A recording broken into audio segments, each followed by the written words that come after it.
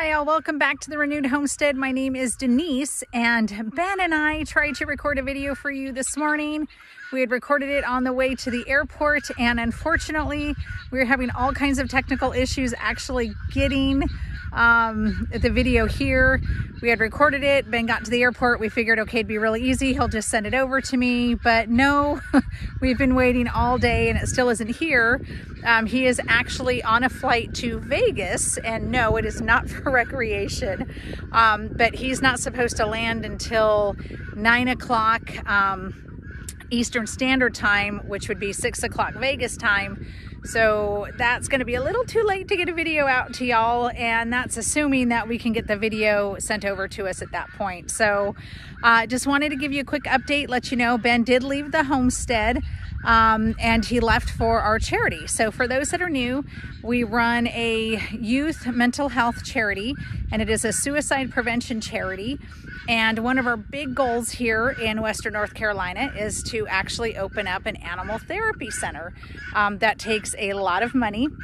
And we actually had an organization contact us, and every year they host a golf tournament.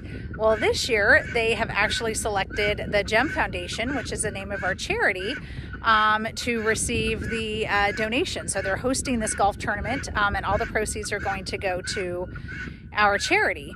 So it's supposed to be a pretty, they said every year they get about 25 to 35, and they said this year was their biggest turnout yet. So we are praying that it is a large donation, and that we will be able to get some of the infrastructure in, so we can start providing animal therapy.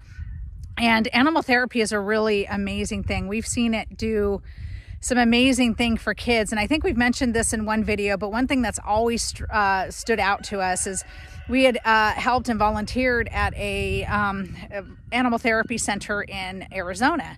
And while we were there, there was a child who was autistic and he never spoke.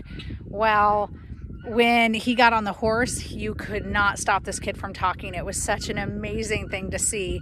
And we really want to bring the healing benefits of animals to kids that are struggling with mental health issues. And we not only help kids, we also help the parents, because what a lot of people don't realize is when a child is in crisis, the family's in crisis also. So we try to be there for the entire family.